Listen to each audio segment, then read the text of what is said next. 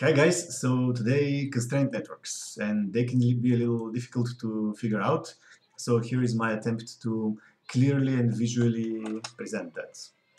So let's start with a very simple constraint that is not doing too much, just constraining two objects together. And let's start with the geometries themselves. You can see here I have the sphere and the box, and the first thing I would do is to go from a place where they are just, let's see, there's basically nothing on the primitives, there's nothing up my sleeve, but this means that there is no information here about what point and what primitive belong to what piece after we have merged these together. So we need something um, to contain that information, because when we want to constrain things to things, simulate things with things, we want to know what is one piece and what is another piece. And Houdini is saving this into attribute, which is very powerful, and it can be done in many ways. Nowadays there's lots of tools at a higher level that they have built, but it's still, I find it really helpful that you are aware of the basics, so we can manipulate when you need that. Now, one way to do it would be to create this attribute after you have the geometry, before it has combined with anything else. So you can just create this string attribute here. Another way is to use the connectivity, which is creating just that. It's creating an attribute which is having a value for each of these different pieces which are connected to themselves. So each of these primitives, each of these polys is going to have the same number with all the other primitives which are in the same sorry, kind of area, which are connected to the same stuff. So these guys are going to all be one value, and these guys are all going to be another value. Now, having this as an integer is not really great, because when you have many of these things in a kind of tree-like hierarchy, it would not be nice to kind of build this hierarchy of different things. Like if you imagine a tree, it has a trunk, it has branches, then the branches have sub-branches and so on. This is not really comfy in an integer. But if you have it in a string, then you can just keep adding to the string with some kind of delimiter, and you can get a hierarchy. That's why the preferred way to treat these things is with a string attribute. And it's a setup that I have made here, which is basically going from an integer attribute to a string attribute. And you can do the same thing with an assemble node. That's having the you see, like, one thing is piece 1, the other thing is piece 0. So it's good to be aware of how it works, and then when you most of the time do the simple operation. So when you go inside, it's not as simple. Now then we have the geometry, and then we need to build the constraints. So the most important thing about the constraints is to realize what their structure of the geometry is. And in the SOP world, in here, they are geometry. If I go to the result of the whole thing, you can see there is a line. And this line is holding information on both the points level and on the primitives level. On the points level, it's holding information about which piece that we just described what the pieces are is this anchor of the constraint connected to. So constraint has one anchor on the one side, another anchor on the other side, and each of these anchors is connected to a piece, and it has a position. On the other side, in the primitives, the constraint has some data which is defining the properties of the constraint. For example, the name of the constraint, the type, these kind of things we're going to talk about later. And this is a different geometry from your simulation geometry, from these guys. Lately in the rigid body tools, you can carry them together through the nodes with 3 inputs, 3 outputs, but it's important to understand that they are different and separate things. Now, they can be different and still work together because they remember these, they remember these piece attribute here. So the pieces, the names here are corresponding to names here. So even these, if these are different geometries, the solver will be able to make the connection. Now to build this geometry, the connect adjacent pieces is creating just the geometry that you would need. You could have it configured differently, but eventually this is the kind of thing that it creates. It creates this primitive, which is configured in the way that we described. And then this primitive can have attributes added to it, which are defining the properties of the constraint. You can go to the help file, and you can see the different attributes which can be defined, and they carry the properties of the constraint.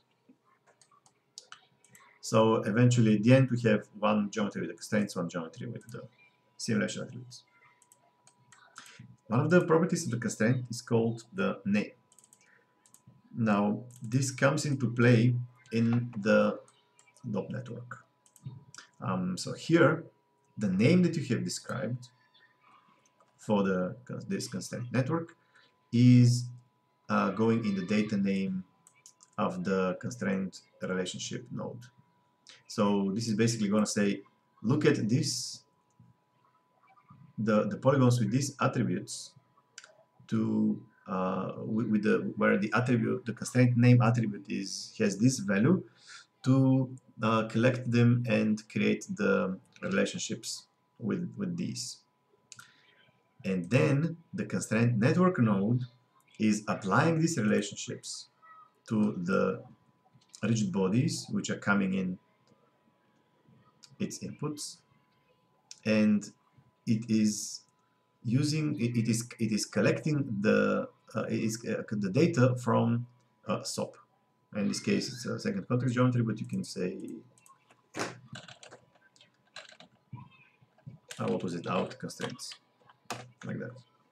Okay, so sorry about my icons being broken.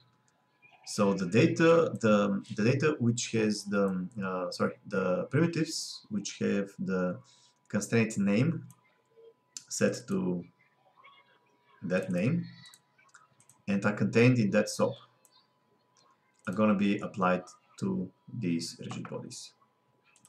And when you play, there you go, we have a constraint visualized here with this white line. Now when we have covered this simple case, let's go to a more elaborate one. Now here we have the safety net. So what it does is that there are 4 poles on the 4 sides, and there are the nodes of the net inside. These are connected with with one type of constraint, the soft constraint, the nodes in between themselves, and they're connected to with a hard constraint to the poles. None of them is connected, obviously, to the following boxes, which is just there to make something interact. So how would we approach that? We have the geometry first. There's just a plane, scattering some boxes on it, and then bounding box and scattering other boxes on the edges on the corner, to make the poles. Nothing too fancy. Then the connectivity is getting their integer attribute, and then it's getting converted to the string, just like we did before. And until here, they are separate. So this allows me to have a different prefix to the name. The same thing you can do with an assemble node with the prefix. And then I run the connect adjacent pieces first on just the boxes. I have a visualizer for the name, which I can turn off. So first I run it with just the boxes. and I name that because yeah, this is putting in the attributes which are containing the properties of the constraint. The name and the type is basically how many degrees of freedom it constrains. If you set it to all, it's going to be both position and rotation. If you set it to position or rotation, it can be separate.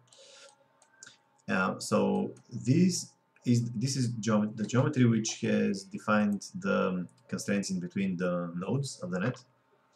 And then here I'm going to merge the nodes and the poles, and I can do again constraint adjacent pieces, and I simply do it with a smaller radius because